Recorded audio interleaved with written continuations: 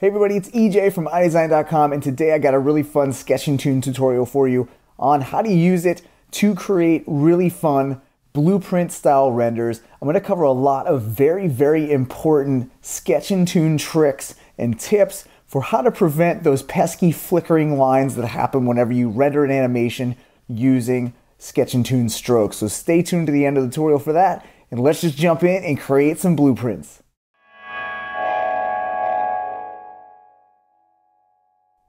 All right, so we're going to begin by showing you how you can grab some really cool CAD models at a website called GrabCAD. Totally free. All you got to do is sign up for your free account. And these CAD files are really detailed, like highly detailed. Basically like product renders, and these kind of 3D files are perfect for using in like blueprint renders and stuff like that. So one important thing is you want to try to find your correct format that you want to do, that you want to use. One new format that is brand new to Cinema 4D R20 is this step. I believe SketchUp is compatible with older versions of C4D, but I just chose step, and the term that I searched for was dexterous humanoid robot hand. And if you put that in there, we get this super detailed model of a hand. Robot hand. So really cool stuff. Basically all you need to do is click on that, go to download files, and you'll download a zip file. And if you downloaded this one particularly, it has a STEP or step file, again supported in R20. So if you want to download this hand and have it in C4D format, I'll provide that file. Or, you know, with a lot of files, if you ever need someone to save it out for you, you can always find someone with R20 and have them save it out for you. So with this STEP file, I'm just going to bring this and open this in C4D. And here we have the step import settings. Now, one important thing is by default, this instances is checked on. And this means that when you import your step file, it will actually use instances because instances are supported. But the thing with Sketch Toon that's very important is Sketch Toon will not render strokes on any instance objects. So what I'm going to do is just uncheck instances, so all we have is actual objects, pieces of geometry that we can then apply strokes to, okay? So that's the only setting you really need to worry about there. And then I'll just hit OK, and you'll see the progress bar in the lower left corner there. It's converting your file, all that good stuff. And here is our robot hand. So really cool, really highly detailed, okay? Now, one thing to know about CAD files is they're built to scale. So that means if I add a cube, we have this massive cube and tiny little hand. So what we're going to do is delete that. And just so we're not dealing with like super small stroke settings and stuff in Sketch Toon, I'm just going to scale this on up. So just like so. So now we have, you know, our hand is as big as a cube, and that's what we're looking for. So now what I'm going to do is just kind of rotate this in position. And you can see this is kind of annoying because the axis center's off. So I can go into axis modification mode, and I'm just going to, you know, eyeball this, something like that, just so I can have an easier time. Just going to deactivate the axis modification mode just so I can have a better, easier time rotating this. So maybe get this, and we got our OK signal from our robot hand. So we're all ready to rock and roll with Sketch Toon. So let's go ahead and apply Sketch Toon lines to this robot model. So first thing I'm going to do is go into interactive render region and just make this bounding box big enough for our robot hand.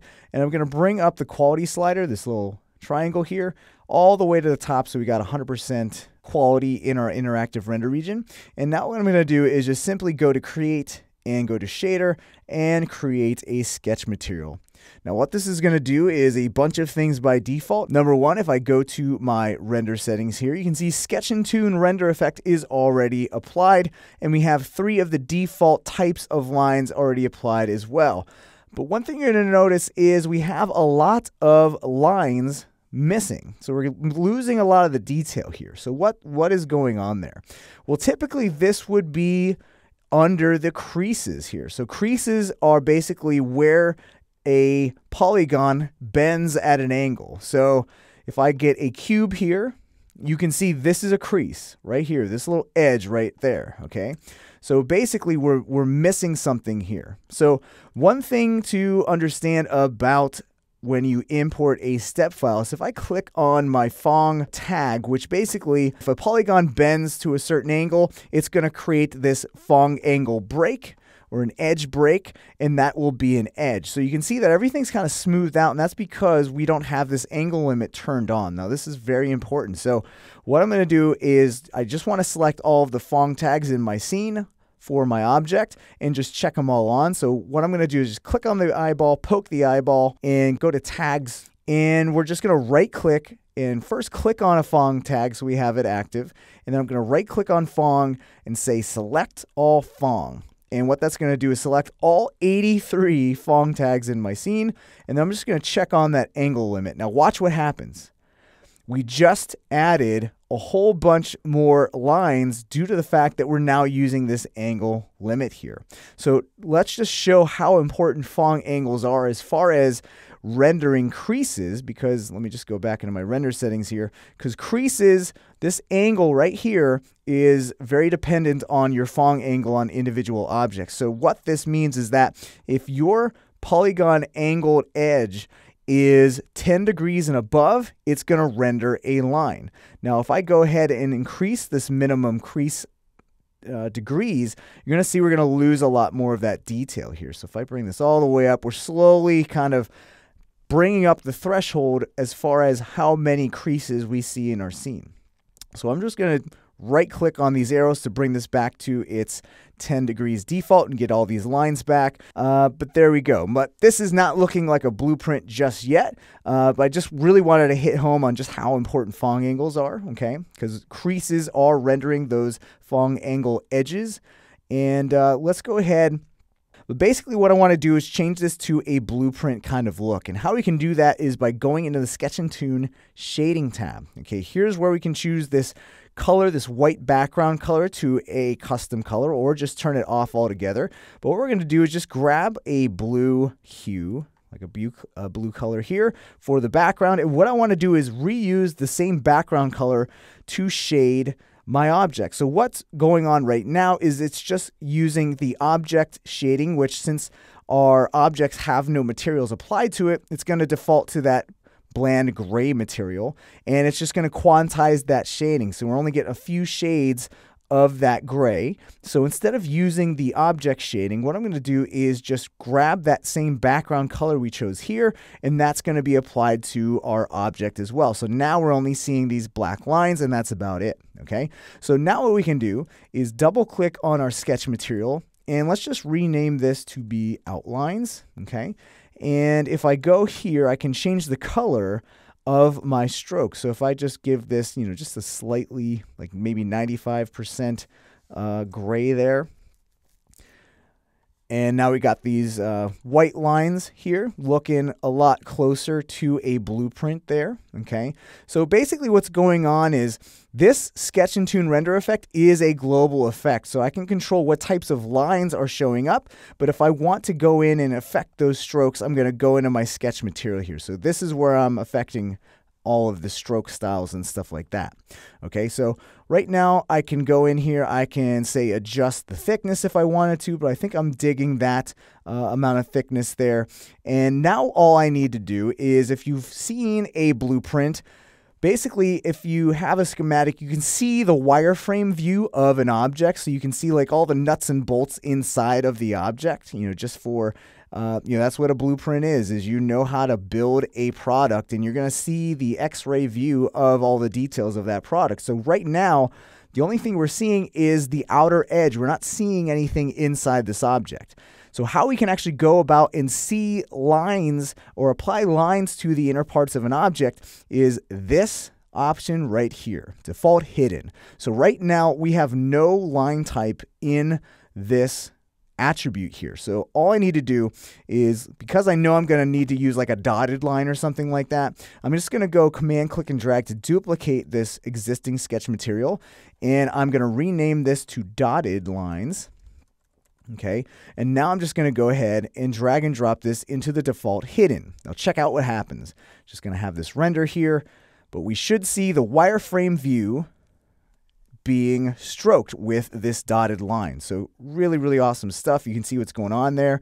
Let's go into our dotted line by double clicking on it, and let's make this thickness a lot smaller, so maybe 0.5 or something like that, just to shrink it down a little bit. So now we can really tell the difference between what's the main stroke and what are the inner X-ray strokes, so you can see what's going on there. And again, with most blueprints, this is a dotted line. The inner bits are a dotted line. So what we can do is to create a dotted line, we're going to go to strokes and just check on pattern. And the default type is dashed lines. We want dotted, so I'm just going to go and you can see the dotted lines here, which actually looks pretty cool as well. But we can go in here and let's get dotted. Where's dotted? There's dotted.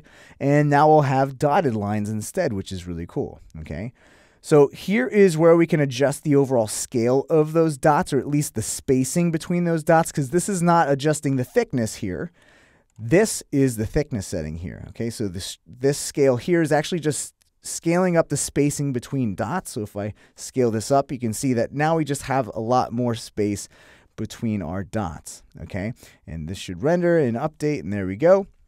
So one thing that is important is if I shrink this down, if I shrink down this view and just let this render, look at how thick my lines got.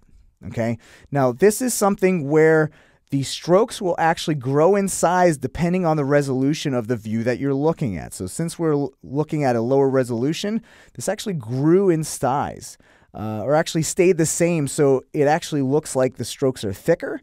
But if we wanted to maintain the same amount of thickness no matter what the size, what we can do is go ahead, and this is a very important setting, go into the Sketch Toon settings, go to Render, and check on resolution independent. Now what this is going to do is if I shrink down this view, you're going to see, if we just wait for it, that our lines are still relatively the same size.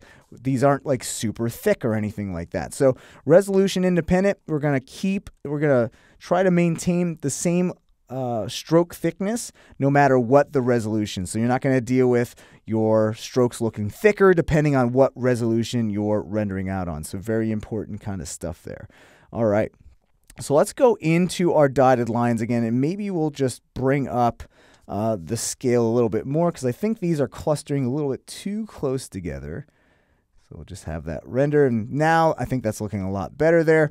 So one important thing with the inner X-ray bits here is if I go into my render settings, we're getting a lot of lines just from the folds, creases, and border line types. And if you don't know what folds and borders and creases and really everything in here, be sure to check out some of my other Sketch Toon tutorials. I have a whole playlist on it and really dive deep into a lot of these kind of line types.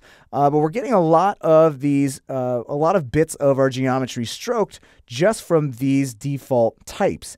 But one thing that can really add a lot more detail is actually stroking where two objects intersect. And this is really going to help us as far as the inner bits go, seeing the X-ray view. So let me just turn this on. And you can see that the objects are going to just, if an object intersects itself, it's going to show an intersection.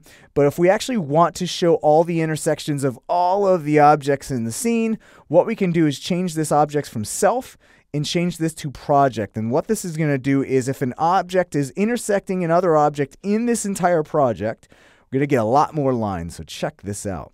It's going to take a little bit longer to render because it's stroking a lot more pieces of geometry. You can just see how much we got going on here. So depending on the model, you might want this, but I just think this is overkill.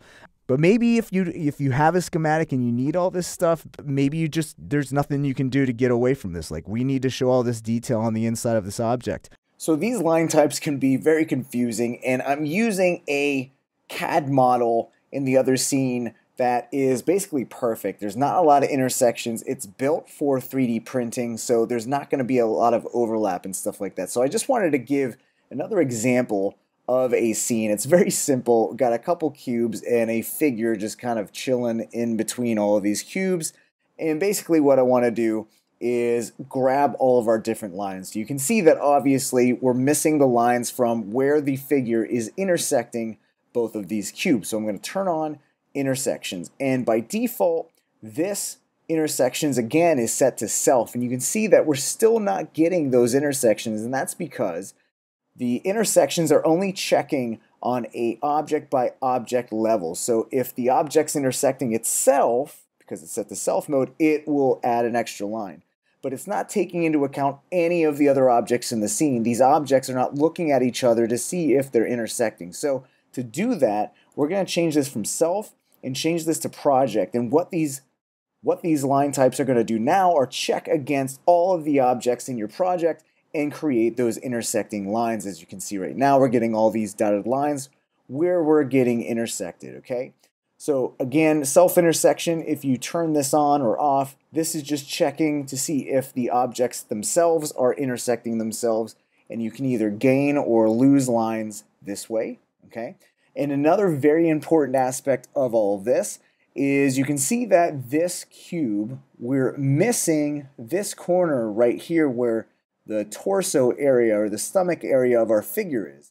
So what's going on there is because of this culling. Okay, so culling is basically hiding objects that are not viewable by our camera view. Okay, so it just is a way to save processing time in 3D. If something's not in the view of your camera, why waste processing power calculating it when you can't even see it? Okay, it's kind of like the default visible, default hidden. Why show hidden lines when when they're not visible, unless you specifically want that look, which is exactly what we're doing. We want to see those hidden objects and stroke them with this dotted line. So same thing with this hidden cull.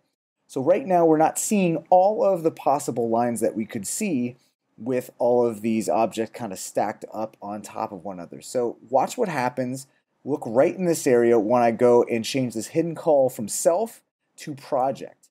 You're going to see we gain that little edge back. So what that's going to do is, again, it's very similar to the intersections and changing this from self to project, is that this is checking against all of the objects in the scene, not just itself. So that's why we can now see through this other figure to the underlying cube corner here, because this hidden cull is looking at our entire scene. Okay, so two very important things.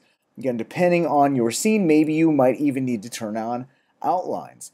It's all dependent on your scene type, but I just wanted to show another example, super simple setup, and kind of compare and contrast what works, what doesn't, because this scene isn't very complex, but our other scene is pretty complex. One thing that is going to really help as far as these dots go, so it's not so overwhelming, is double-clicking on this dotted line material and changing this color to not white, but maybe if we just sample a blue here and maybe make this a lighter blue so it kind of fades into the background more and is less pronounced and kind of fades back into the background and really lets that outline stroke really show a little bit more contrast. So let's just let this run. So you can see it helps a little bit, just adding a little bit of bluish hue there.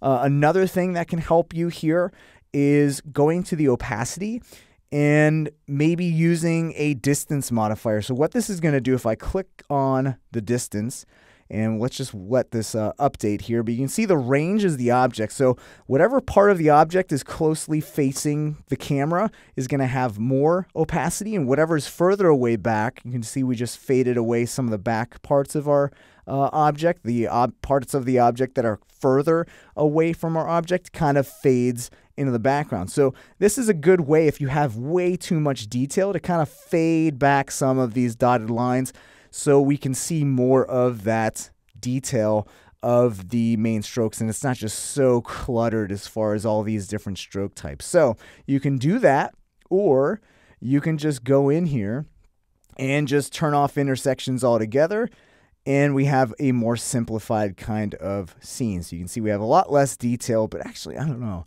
I think that's just way less detail than I want.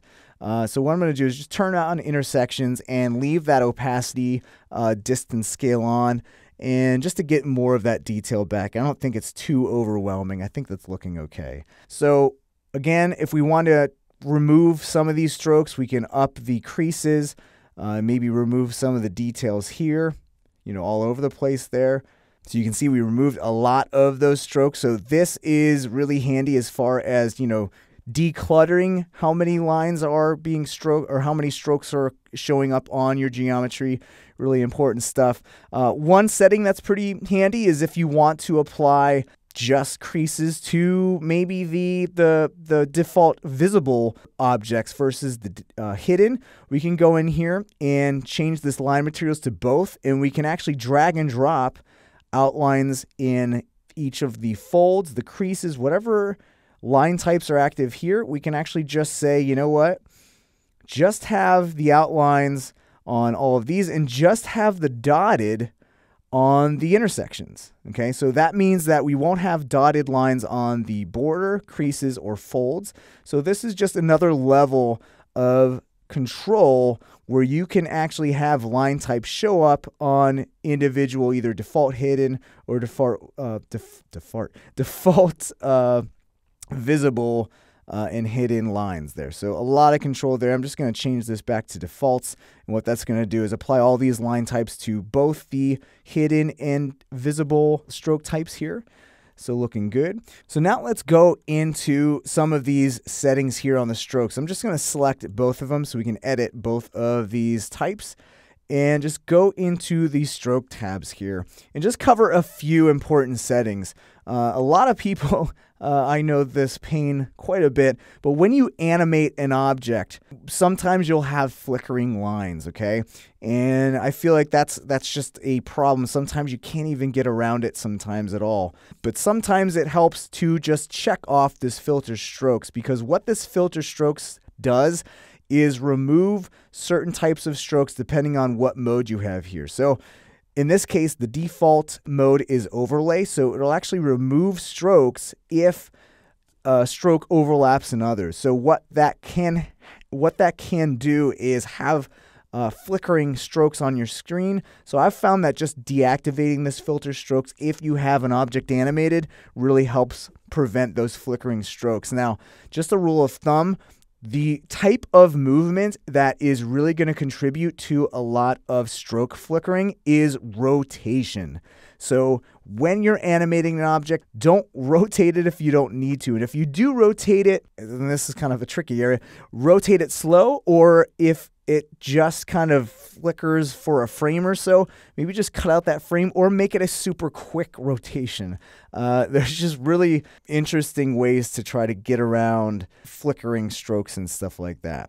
Another thing that is going to help a little bit is this join limit. So basically what's going on here is you're kind of determining how to connect 2 points together. And I like to use this flat mode, and what this does is basically treats your object as a flat piece and doesn't try to connect things based on depth, which is what the default was. So basically what this join limit is when a stroke ends and another stroke starts. So this join limit is basically when an angle is over 60 degrees, it's going to create and break off a totally new stroke. And what happens is if this join limit's too high, is you'll have a super long stroke connecting things. And again, if you're rotating your object, what can happen is that whatever is in your view, like if we rotate just like this, that angle can change and it could snap to somewhere else and you'll see a little glitch. So what I like to do is keep this join limit fairly small, like maybe 30 degrees. So what that means is you'll have a lot more strokes, individual strokes, that will then connect closer to the initial stroke and have less tendency for it to jump around and have that kind of flickering. So try that. And it's just like all these little finicky things you can do to help prevent all that. So one thing to note is that the shorter the join length, the speedier the render. So not only does this help prevent flickering, but it also helps speed up the render because the Sketch Toon is not calculating these long strokes that it has to try to calculate and connect together. Okay, so really cool stuff. One thing I'm seeing here is just, just to fine tune this a little bit. Let's just close out here. And if I select this little fingertip, you can see we have these lines right here. And again, I can delete those and remove those by selecting all these objects.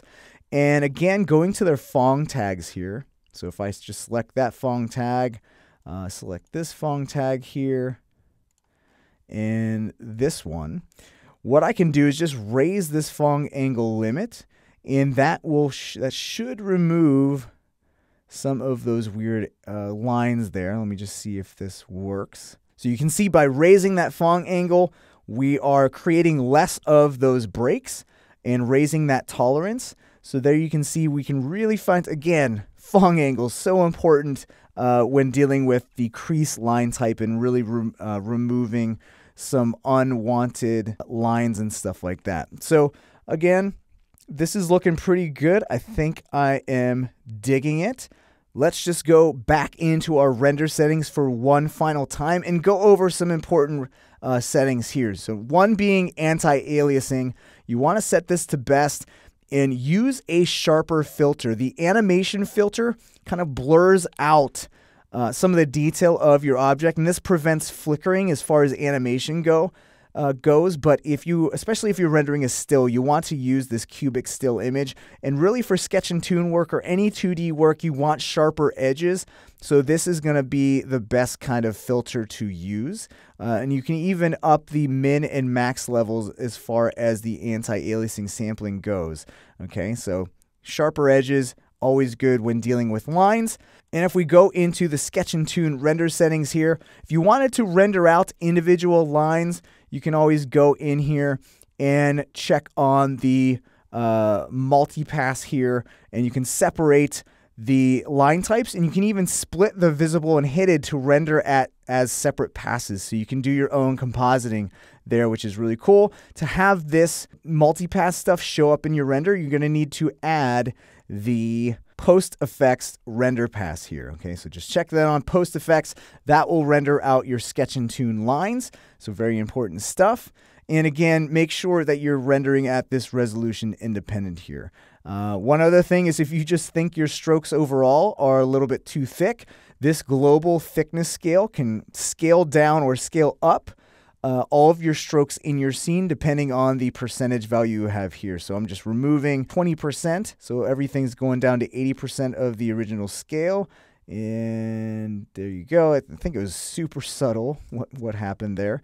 But one last thing, let's go and select both of our objects, both of our stroke types here, and go to render here. If you're animating, and this is really important as far as trying to remove a lot of line flickering, is if you have an object animating onto screen, what's going to happen is that if we have this clip strokes to screen checked on, it's going to clip. Let me get out of interactive render region here. But if we have a stroke, it's going to clip and try to reconnect right here, okay? Instead of going all the way around and connecting, and connecting here, okay? So that means that as an object comes onto screen or leaves screen, you're going to have flickering edges because the start and the end of the stroke is always changing. So if we have this clipped off here, the start of the stroke is here, and the end of the stroke is there. But if we uncheck this clip stroke to screen, it's always going to maintain that same stroke start and end. So if the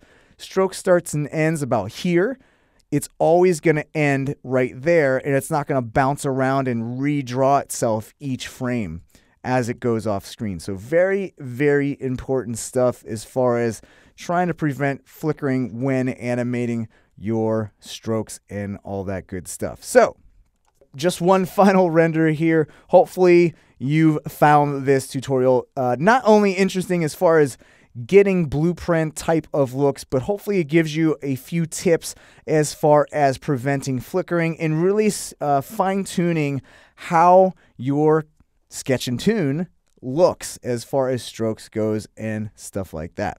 All right, so there you go. Some really fun Sketch and Toon blueprint style renders, and hope you have a lot more insight as to what could be going wrong when you have glitchy line renders. So hopefully that helps you out there. If you have any questions on anything I covered, please leave them in the comments section below. And if you make any blueprint style renders, please be sure to tag me on Instagram. Love seeing what everyone's doing. Love liking, love commenting. So be sure to tag me so I can see it. Same thing on Twitter and Facebook. I'm active on there as well. And if you like this video, please hit that like button. Really would appreciate it. And if you like what I'm doing on my channel, please subscribe. It would mean so much to me. Ding the bell. You always got to ding the bell so you can be the first to know when I upload a new tutorial. So thank you guys so much for your support. Hope you enjoy this Sketch Toon renderer, and I'll see you in the next tutorial. Bye, everybody.